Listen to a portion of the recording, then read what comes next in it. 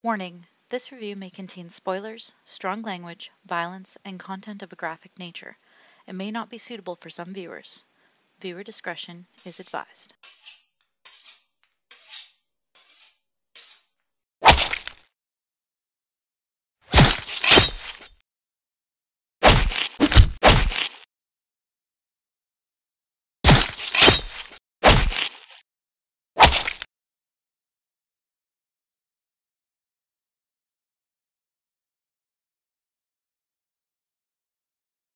Hi, and welcome to another Trick or Treat Horrorfest.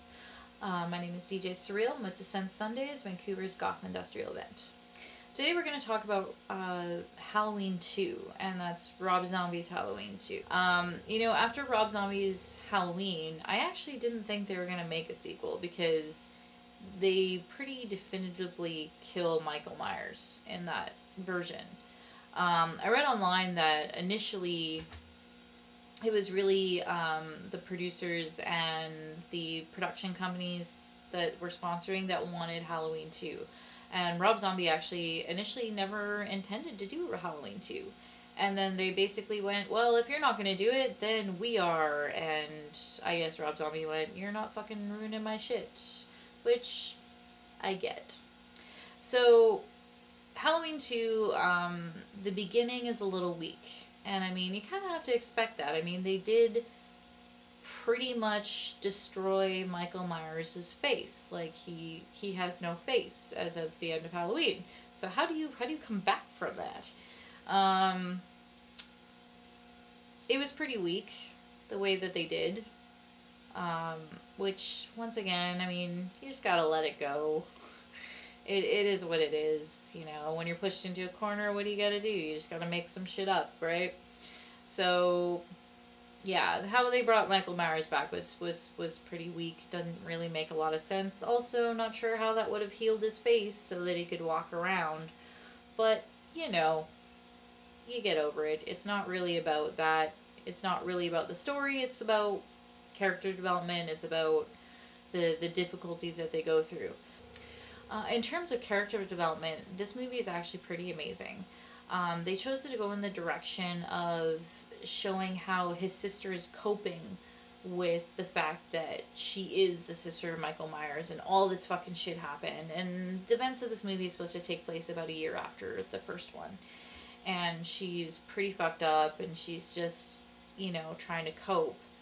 And she's still having really horrible nightmares. And her friendship with her friend is kind of falling apart because of her, you know, her friend got attacked and was brutalized and all this stuff. So there's all these different factors at play psychologically, and I thought that they did a really good job of exploring that and going through that. And I like, you know, she kind of goes through the rebellious stage and then she just totally spirals out of control. When she reads the book and actually finds out that the reason this happened is because she is the sister. She didn't know that before, and then that revelation just sends her spiraling out of control. And I thought that was really interesting, and I thought it was very well done. The other thing I thought that was kind of interesting is sort of the artistic take on the madness when you see more of like the perspective of Michael Myers and, you know, the dream sequences he has with, you know, his mother who's dead and the horse and all that kind of stuff, and all those little details I thought was really artistic and very interesting, and a much different direction than any of the other movies in the Halloween franchise have gone. So it added something new, which was also kind of nice. It wasn't just a continuous rehash of everything that's been done before. Once again, this movie, in keeping with the first Halloween movie, has some pretty brutal scenes in it. There's definitely some stuff that would be certainly uncomfortable for some viewers. So keep that in mind if you've never seen it and you're choosing to sit down and watch it. There is some very graphic violence that happens, so, you know, be aware of that. In terms of that, though, the graphic violence and the gore is very well done. It's believable, it looks very real, which is nice.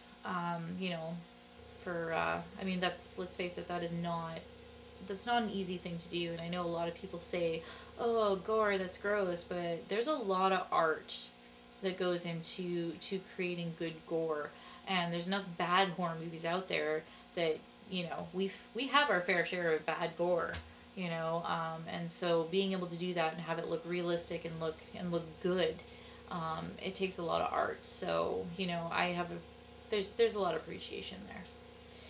I thought that the way that they chose to end this movie was pretty great.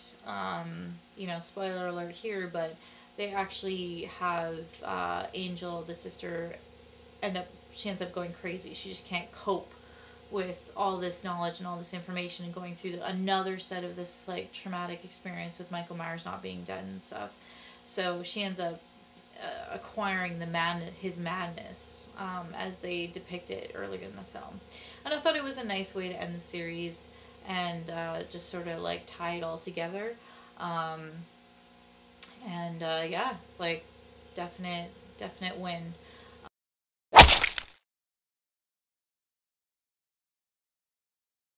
Although that's not difficult for me to say. I'm pretty much a fan of all Rob Zombie's films. It's got his name on it, probably pretty good. Anyway, so that's my review of Halloween 2. Thank you so much for joining me, and I will see you all tomorrow for another review.